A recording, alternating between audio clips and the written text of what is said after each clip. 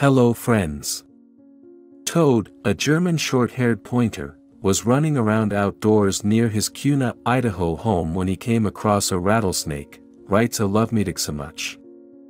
The rattlesnake seized a hold of him and smelled the poor canine 5 times. As I approached him, I saw a snake cartwheeling in the air, and when I got up to him, I kept him between me and the snake, and when I went to snare him, big mistake, there were multiple snakes, his proprietor, Fritz Brownell, told KTVB. Toad's possessors rushed him to the war horse, but unfortunately the venom had formerly taken effect and he began bleeding from his lips and epices. The stagers snappily examined him and saw that he was bit on both sides of his face, and several times on his frontal left leg.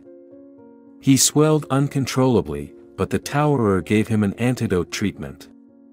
His possessors stressed he would not make it, but luckily he pulled through. As Toad continues to heal, his possessors are now advising other pet possessors to be apprehensive of their surroundings where rattlesnakes might be. Idaho Fish and Game says the stylish thing to do right now is to keep your tykes on a leash while out walking in the foothills or desert.